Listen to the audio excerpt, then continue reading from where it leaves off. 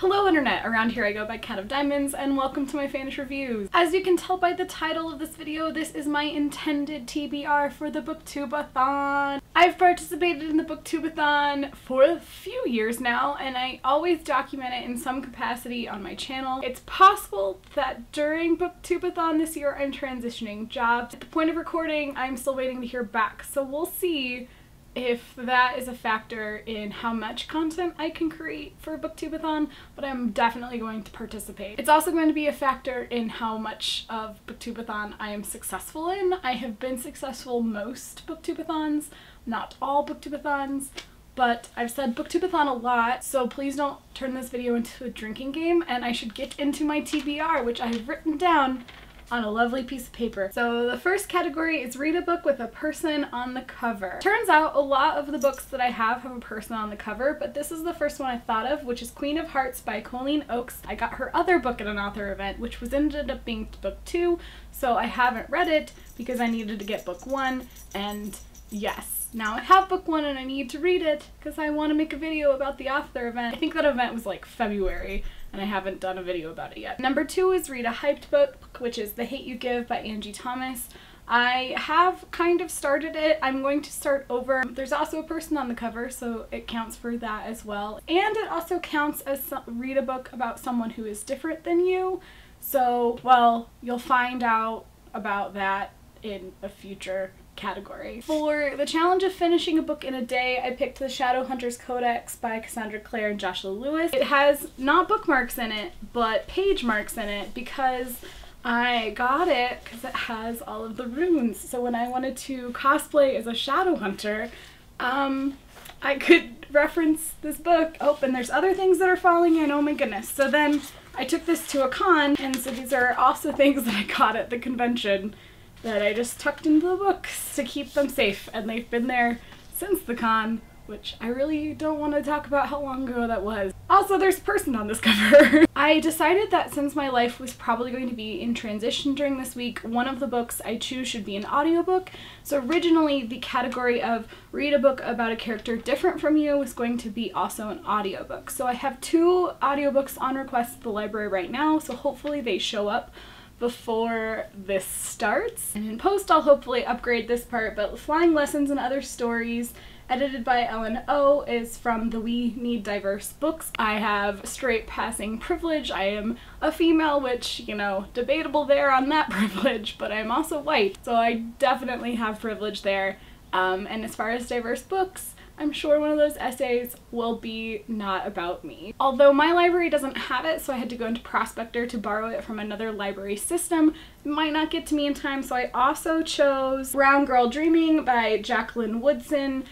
It was a recommended audiobook in a list of audiobooks by a booktuber. So I'm just gonna put it on hold to see if it, again, arrives in time. The next challenge is to finish a book completely out of doors. So I chose Flesh, a Biography by Virginia Woolf because it is rather short, but I don't think it's going to be a quick read because, again, it is a classic and the words and how they're laid out on the page aren't exactly something I'm used to reading, but this is one of my Persephone books that I got in London. Actually, this is the only book I bought at the Persephone store, which is going to be a video at some point. They've beautifully designed books. It has bookmarks in it already, so it's ready to read, and I definitely think because it is more of an essay short novella thingamajigger that if I pick it up and put it down over the course of the week, like I can take an hour out of each day to read it outside, and therefore hopefully we'll finish it. Yes? So the next challenge is to read a book bought because of the cover, and I'm choosing Blood of Wonderland, which kind of seems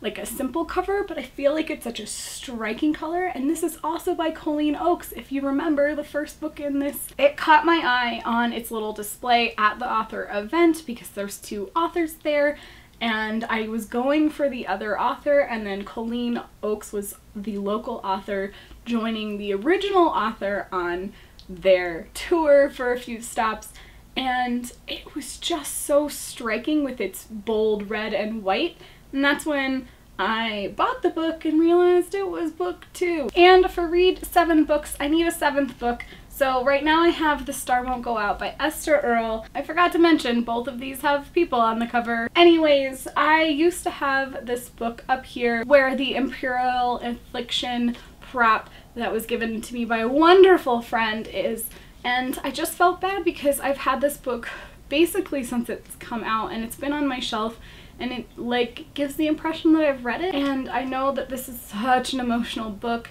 so it is an option for my 7th book. There's also the fact that I could decide that I'm not emotionally available for that week to read this book, but I do want to get to it soon. But if I decide that The Star Won't Go Out is just too much, then I am going to swap it out for Harry Potter and the Philosopher's Stone Ravenclaw edition as the book that I purchased for the cover challenge, because Ravenclaw totally purchased this for the cover. I mean, it's a Harry Potter edition, so like it can go in my Harry Potter edition collection, but Ravenclaw cover, why I bought this book. So yeah, this is my potential TBR, sans one book and plus an audiobook for the BookTubeAthon, and I'm very, very excited, but this is also heavy, so let's back out of this video.